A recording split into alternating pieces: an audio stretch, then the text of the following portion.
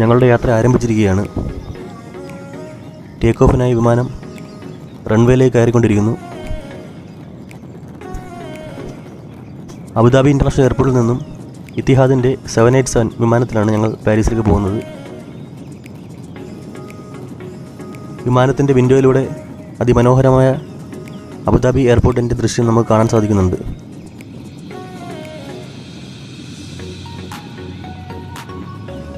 ജനുവരി 2, 1982 Abu Dhabi international airport ഉദ്ഘാടനം ചെയ്തത്. Etihad എയർവേസിൻ്റെ ഹബ്ബായിട്ട് ഈ വിമാനത്താവളം അറിയപ്പെടുന്നുണ്ട്.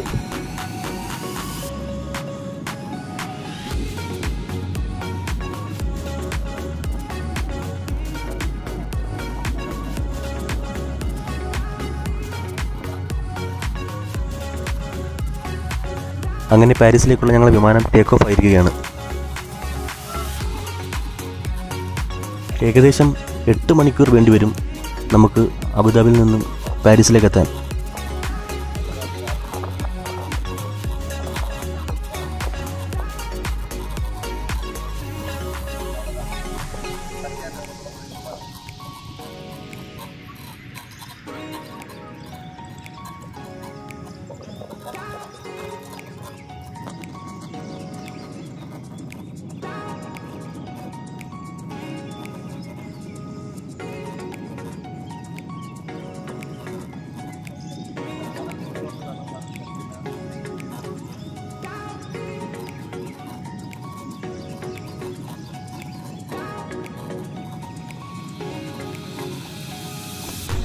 വിമാനം അബുദാബി സിറ്റിയുടെ മുകളിൽ കൂടിയാണ് ഇപ്പോൾ പറന്നുകൊണ്ടിരിക്കുന്നത്. അതിമനോഹരമായ ഒരു കാഴ്ചയാണ് കാണാൻ സാധിക്കുന്നത്.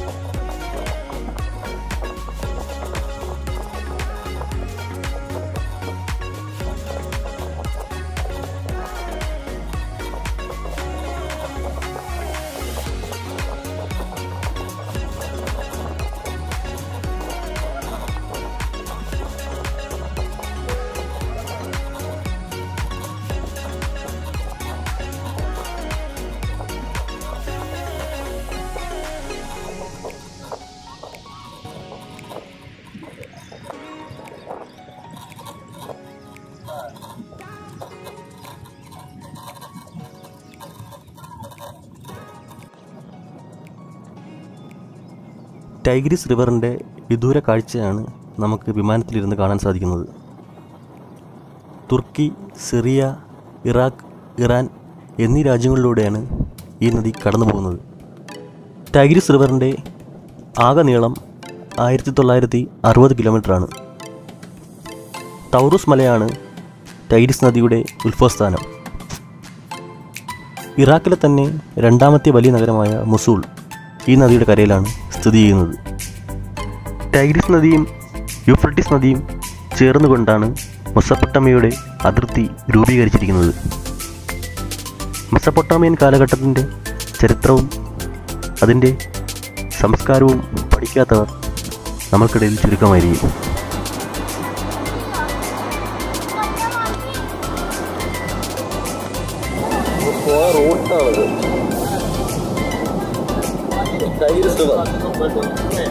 ടൈഗ്രിസ് റിവറാണ് കാണുന്നത്.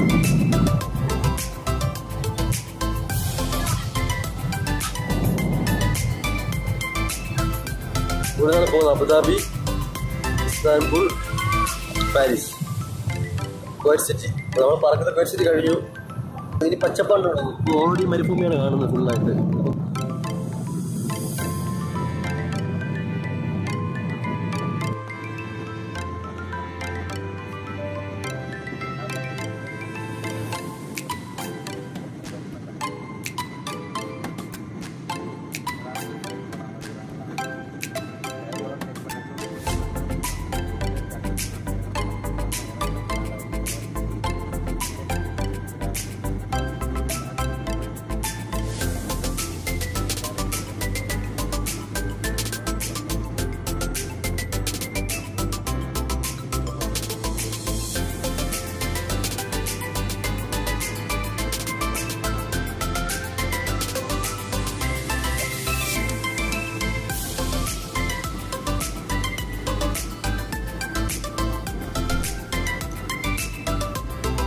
പാരീസിൻ്റെ നഗരക്കാഴ്ചകൾ ഏറെക്കുറെ ഇപ്പോൾ വിമാനത്തിൻ്റെ വിൻഡോയിലൂടെ നമുക്ക് കാണാൻ സാധിക്കുന്നുണ്ട്.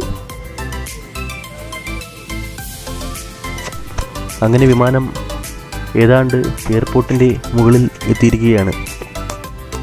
റോഡുകളും വാഹനങ്ങളുമൊക്കെ ഇപ്പോൾ നല്ലതുപോലെ ദൃശ്യമാകുന്നുണ്ട്.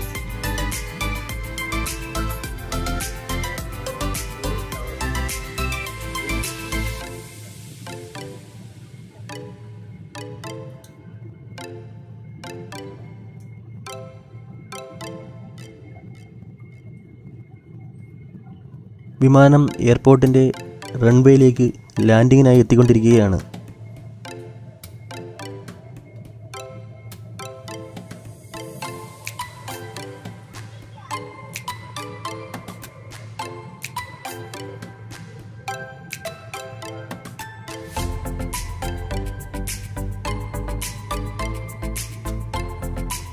അങ്ങനെ നമ്മുടെ വിമാനം പാരീസ് എയർപോർട്ടിൽ ഇതാ ലാൻഡായിരിക്കുകയാണ്.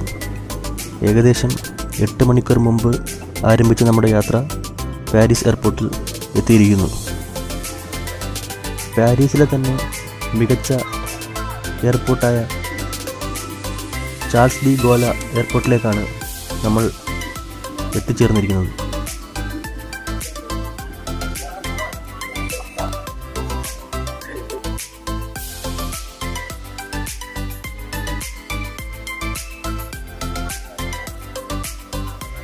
ലോകത്തിലെ തന്നെ ഏറ്റവും ബിസിയസ്റ്റ് എയർപോർട്ടുകളിൽ ഒന്നാണ് പാരീസിലെ ചാൾസ് ഡി ഗോല എയർപോർട്ട്.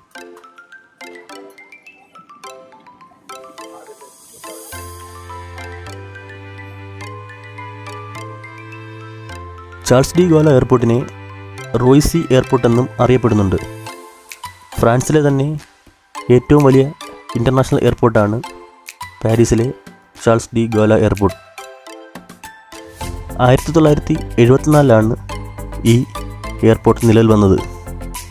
പാരീസിൽ നിന്നും 23 കിലോമീറ്റർ മാറി റോയ്സി എന്ന സ്ഥലത്താണ് CDG എയർപോർട്ട് നിലകൊള്ളുന്നത്.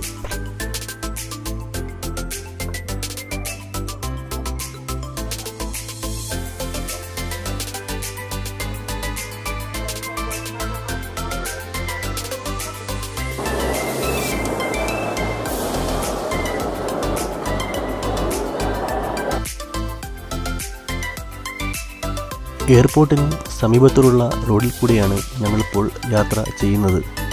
നമ്മുടെ നാട്ടിലെ പോലെ വലിയ മതിലുകളോ കമ്പിവേലികളോ ഒന്നും ഇവിടെ വലുതായി ദൃശ്യമാകുന്നില്ല. റോഡിലൂടെ യാത്ര ചെയ്യുന്നവർക്ക് ദൃശ്യമാകും വിധമാണ് എയർപോർട്ടിൻ്റെ രൂപകൽപ്പന ചെയ്തിരിക്കുന്നത്.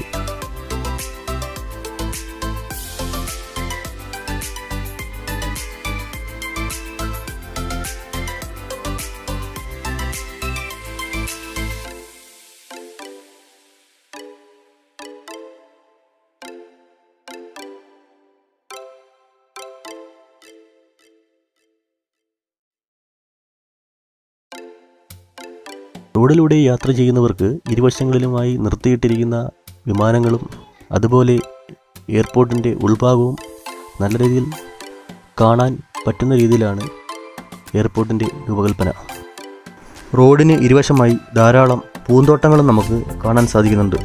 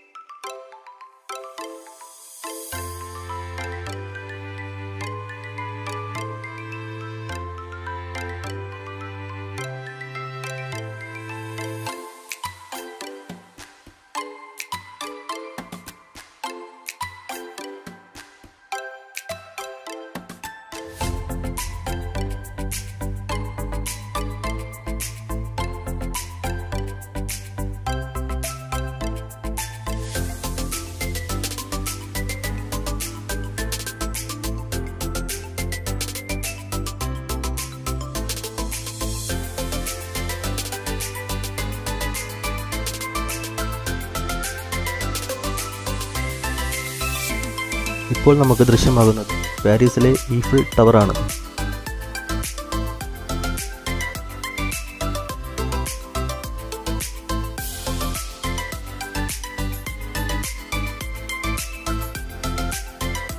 പാരീസിൽ സ്ഥിതി ചെയ്യുന്ന ഇരുമ്പ് ഗോപുരമാണ് ഈഫിൾ ടവർ.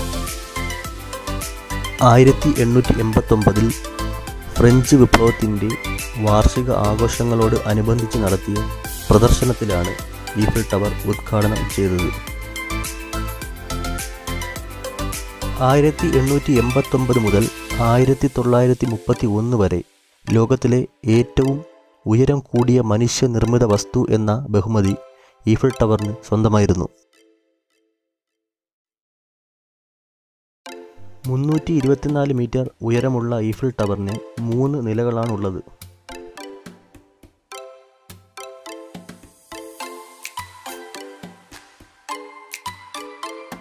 ഗസ്റ്റേവ് ഈഫൽ എന്ന വ്യക്തിയാണ് ഈഫിൾ ടവറിൻ്റെ നിർമ്മാണത്തിന് മേൽനോട്ടം വഹിച്ചത്. പൂർണ്ണമായും ഇരുമ്പിലാണ് ഈഫിൾ ടവർ നിർമ്മിച്ചിരിക്കുന്നത്.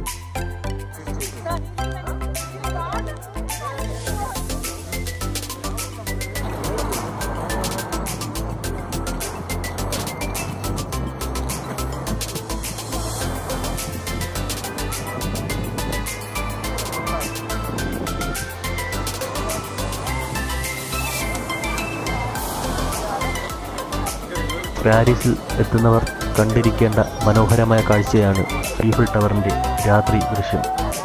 വിളക്കുകളാൽ അലങ്കൃതമായ ടവർ ഏവരെയും അമ്പരിപ്പിക്കുക തന്നെ ചെയ്യും. ചായ കുടിക്കണമെങ്കിൽ അറൗണ്ട് 400 രൂപ കൊടുക്കണം. സ്വന്തം കാശിന് വന്നാൽ തീരുമാനമാവും. സ്വന്തം കാശിന് വന്നാൽ ഒരു ദിവസം ഇവിടെ കഴിഞ്ഞ് പോകണമെങ്കിൽ എന്ന് വെച്ചാൽ കഞ്ഞി കുടിച്ച് ഇവിടെ പോകണമെങ്കിൽ മിനിമം ഒരു 100 യൂറോ വേണം. എന്ന് വെച്ച് നമ്മൾ അവിടെ 10,000 രൂപ ഒരു ദിവസം കഴിഞ്ഞുള്ളത്. അത്രയും കോസ്റ്റ്ലി കണ്ടയാണ്. ബട്ട് മസ്റ്റ് സിറ്റബിൾ കണ്ട് അല്ലേ?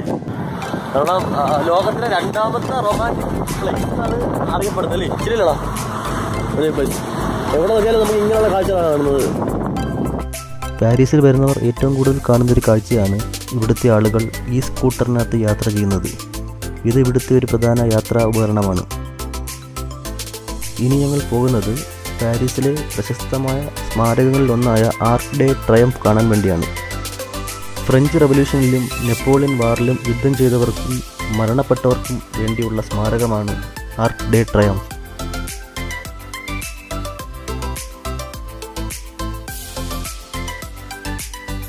1836 ജൂലൈ 29 ആർക്ക് ഡേ ട്രയംഫ് ഉദ്ഘാടനം ചെയ്തത്. 50 മീറ്ററാണ് ഇതിൻ്റെ ഉയരം. നല്ല തണുപ്പാട്ടോ, ഒരു രക്ഷയില്ല. ഇന്ന് 8 ഡിഗ്രിയാണ് സെൽഷ്യസിലാണ് നിൽക്കുന്നത്.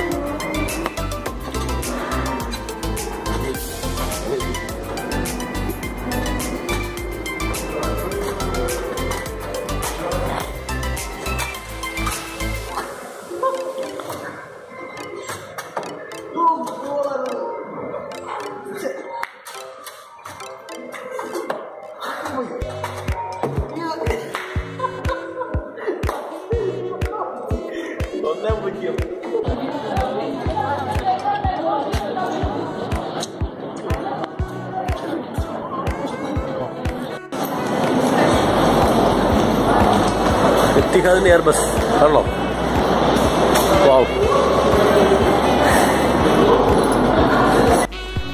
തിരികെ യാത്രയ്ക്കായി ഞങ്ങളിപ്പോൾ എയർപോർട്ടിലാണ്. ഞങ്ങൾക്ക് പോകാനുള്ള എത്തിഹാദിൻ്റെ എയർബസ് A380 ആണ് ആ കിടക്കുന്നത്. അങ്ങനെ വിമാനത്തിനുള്ളിലേക്ക് പ്രവേശിച്ചിരിക്കുന്നു. വിശാലമായ ഏരിയയാണ് വിമാനത്തിനുള്ളിൽ കാണുന്നത്. ലോകത്തിലെ തന്നെ ഏറ്റവും വലിയ പാസഞ്ചർ പ്ലെയിനായ A380 ഞങ്ങൾ തിരിച്ച് അബുദാബിയിലേക്ക് പോകുന്നത്. ഒരേ സമയം 853 പാസഞ്ചേഴ്സിനെ വഹിക്കാൻ കപ്പാസിറ്റിയുള്ള വിമാനമാണ് എയർബസ് A380. ഇതിന് 2 ഡെക്കുകളാണുള്ളത്. ഇതിൻ്റെ മെയിൻ ഡെക്കിൽ 538 പേരും അപ്പർ ഡെക്കിൽ 315 പേരും ഇരിക്കാനുള്ള സൗകര്യമാണ് ഈ വിമാനത്തിലുള്ളത്. വലിയ ഫ്ലൈറ്റാണ്, രക്ഷയില്ല.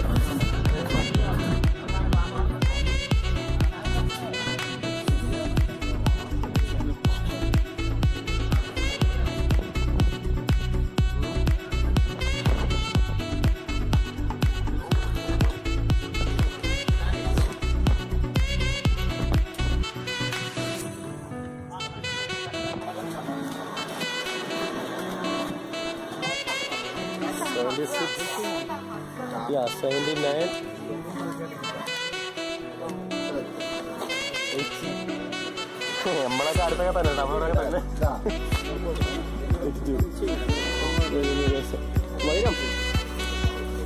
82 ആടാ. 82 ആ? 81 ആ? Oh my god. This is my seat. 82. 82? 82 is it? Yeah, carry.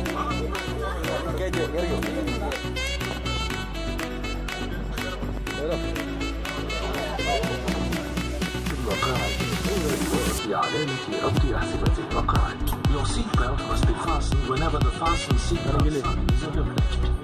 تعديل الحزام بسحب الشرط. To adjust, pull the strap. لفك الحزام ارفع القطعة المعدنية المتحركة ثم اسحب. അങ്ങനെ തിരികെ പോകാനായി വിമാനം റൺവേയിലേക്ക് കയറിക്കൊണ്ടിരിക്കുകയാണ്.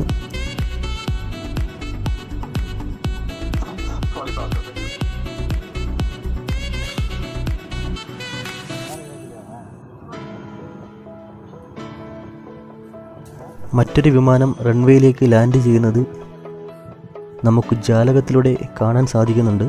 കൂടാതെ നമ്മളുടെ മുമ്പിലിരിക്കുന്ന ഈ സ്ക്രീൻ വഴിയും നമുക്ക് വിമാനത്തിൻ്റെ ചുറ്റുമുള്ള കാഴ്ചകൾ കാണാൻ സാധിക്കുന്നതാണ്.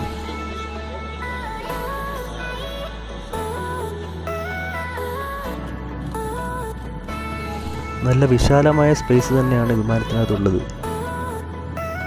ഓരോ കമ്പാർട്ട്മെൻ്റായിട്ടാണ് ആളുകളെ തിരിച്ചിരിക്കുന്നത്.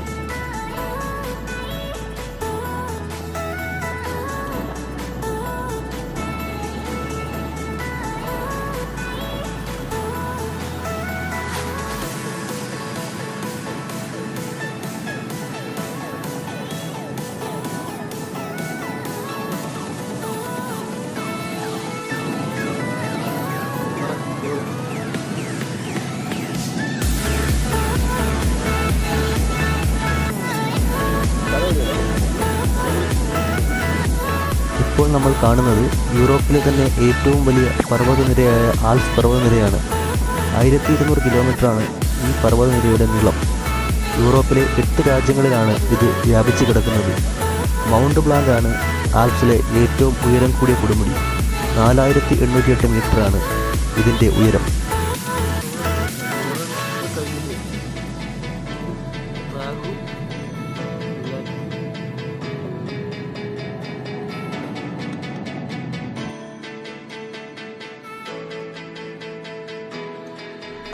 അങ്ങനെ ഞങ്ങൾ തിരിച്ച് അബുദാബിയുടെ എയർപോർട്ടിന് മുകളിൽ എത്തിയിരിക്കുകയാണ്.